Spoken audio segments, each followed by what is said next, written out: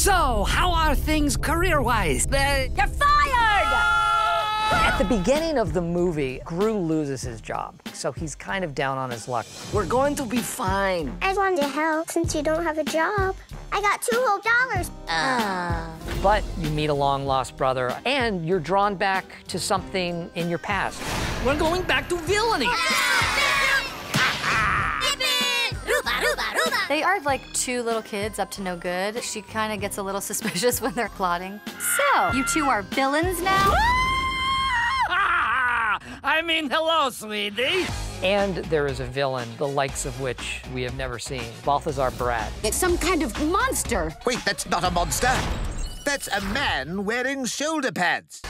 It's really interesting, charming, and funny. It's a lot. I'm gonna be impaled!